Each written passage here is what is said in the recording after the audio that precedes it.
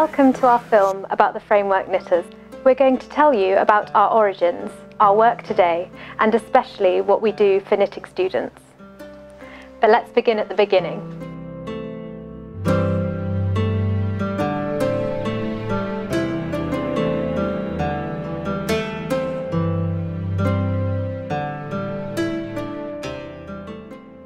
Hello, Caitlin. Come in, Hello. please. Sit down. Thank you. Now, what I'd like to do is I'd like you to tell me how you got into knitting and why knitting appeals to you. Well, I didn't actually ever think knitting would appeal to me. I'm hugely impatient, but I tried it in my second year of my BA and it just clicked. I think there's something about the intricacy and knowing that you've created every stitch yourself. The making of the fabric yourself. Yeah, I think I've really come to appreciate the process. Thank you, Abby. That's a good point. So tell me, Caitlin, if you were to win one of our £2,000 bursaries, what would you do with the money and how would it change the way you're using your creative talents? So if I won the bursary, I'd really like to invest in some really beautiful luxury yarns. Caitlin, one of the things that we're looking for is a good understanding of the knitting medium. First of all, a couple of shade cards there. I'd like you just to have a brief look at them and or which product's got the better wool in it. So this one. That's correct, that's fine. Finally, have a look at that. What do you make of the material that's being used for that sock? It's cotton, but it's really soft. Is there some cashmere in it as well? Good answer. Actually, no. It's Egyptian organic cotton, hence the very soft handle. But yes, if you could easily have thought there was cashmere present in it. A very good answer. Thank you very much indeed.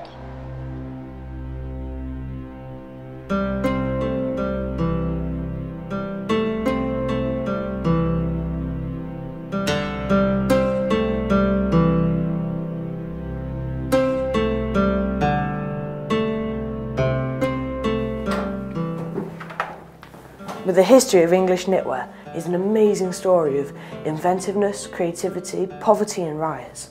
Queen Elizabeth I even put in an appearance.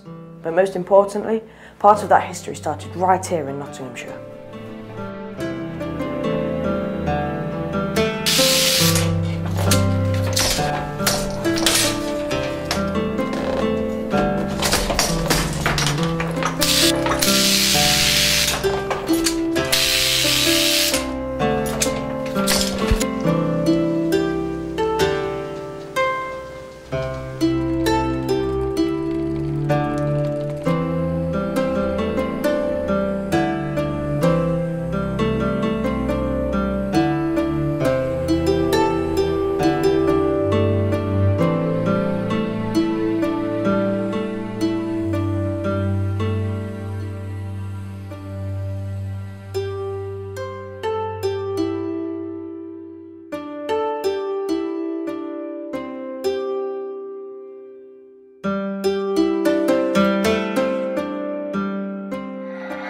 Hi, my name's Tim Clark. I'm Technical Manager at John Smedley.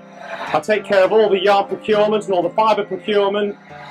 When the yarn arrives in John Smedley, the first thing we've got to make sure is that the yarn is at the right condition with the right friction so it'll knit efficiently and effectively. So as we'll now see, we'll see the yarn passing through the yarn tension devices over a lick roller which carries a liquid which is based from ester oil and water, which has been made into a true solution.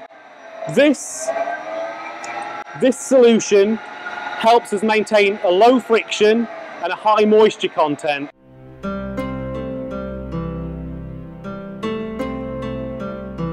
So now we're in the Protty rib section.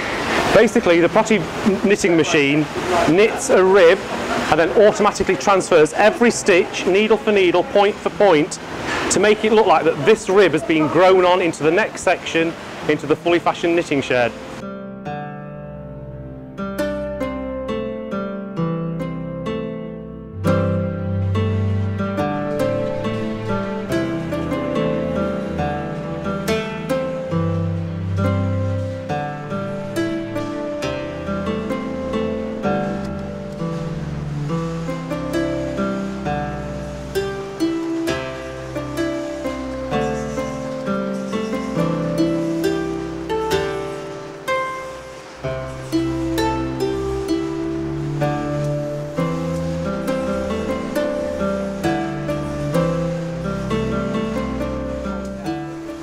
So we've just seen Ken expertly showing the fully fashioned frame that shows the rib being transferred on and then the frame knitting into the rib to create the main body of the fabric.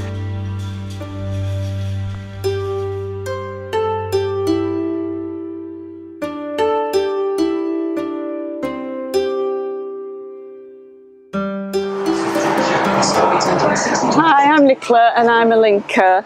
So we have to make sure that we go in a straight wale, and I'm going to fix the front onto it next in a straight line. So every little needle has a stitch on it and we have to get through the centre of the stitch. We've got a slack course that shows us, guides us where to go. And when we've sewn it through, we have to get rid of all the excess on the top by unroving it.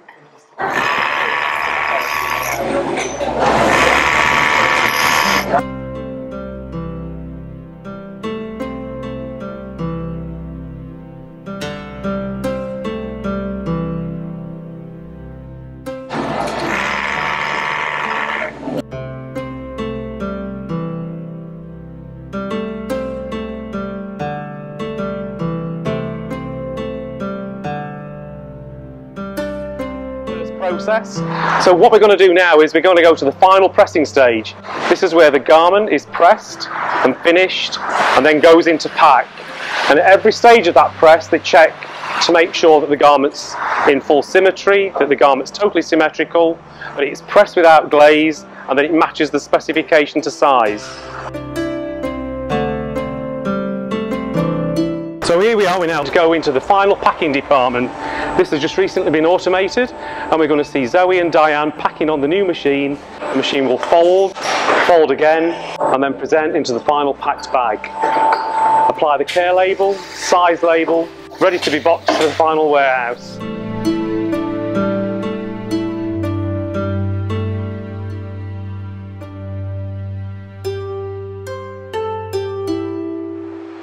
Hello, welcome to All Socks. My name's George Turner and today we want to show you how we make socks. Well, this is a sock machine. At present, making a cotton product. You'll notice the toe and the top are both open. At this point, the machine is making the heel of the sock. You will note it does this with a reciprocating motion. Okay, we've got a pair of socks now. Shall we go and have a look at the next part of the process? Okay, well, you've seen the knitting process. The next part of the process is the turning and the toe closing. The socks are turned inside out and then they go along a conveyor where the toe, which I was showing you earlier, is open.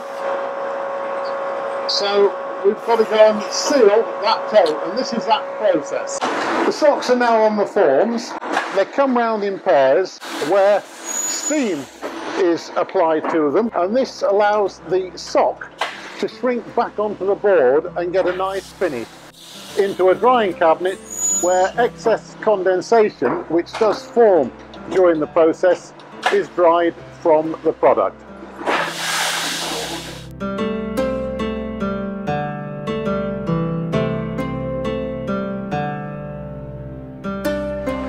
Hello, I'm Richard Webster. This is Shimaseki. We are the world's leading flatbed knitting manufacturer. This is our sample area where you can see various designs that were made on all of our machines. And then we have other garments we can make from our whole garment machinery.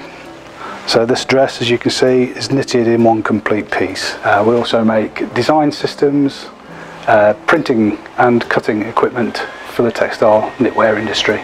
Now we're going to go through to our design department. Thanks Richard. Hi, my name's April. I'm a designer here at Shimaseki. So this is the SDS1 Apex 3 Shima design system, which is unique to Shima. So it's basically an all-in-one design system, so we can do knit, print and weave, and obviously repeating it to the side, things like this as well, so I don't just have to stick with just one. So as simple as that, I've created a design that I like, and then what I can do is I can actually split the screen and I can see the design side and the technical side of what's actually going to go to the machine like this. So I could choose the material that we looked at earlier and I can actually put it onto a garment and see exactly how it's going to look before I make it into my own garment. That, and I can do it in different materials as well, So I could do it in different colours, so I can create different colourways, like this, before choosing exactly what colour I want to choose.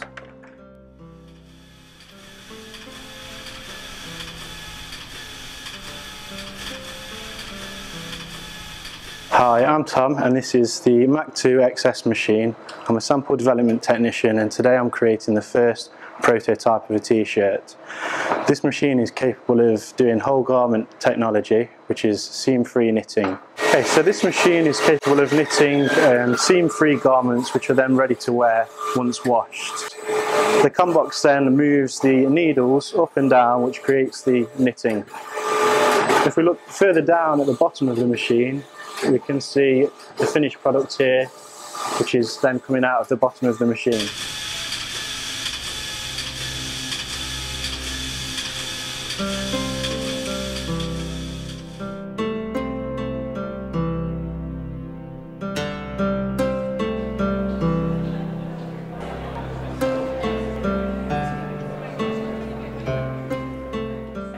Master, Sir David, if you are ready, please may we proceed with the presentation of the parchments.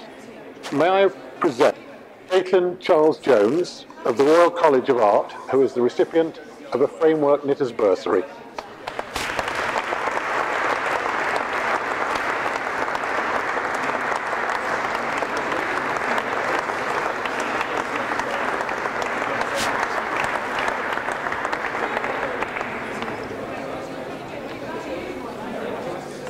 Having received my bursary award from the Framework Knitters, here I am at Cockpit Arts. This is my studio space and it's changed my business enormously. Each season I produce ready-to-wear women's wear collections and it all starts here in my studio with these yarns and these machines. Press and buyers love coming to the studio to see how everything's made, to see the machines. Throughout the start of my new business, I still have support from the Framework Knitters. I have mentoring sessions regularly and any help I need, they're there for me. So I would really encourage any young students, any young knitters to get in touch. You never know how they might be able to help you.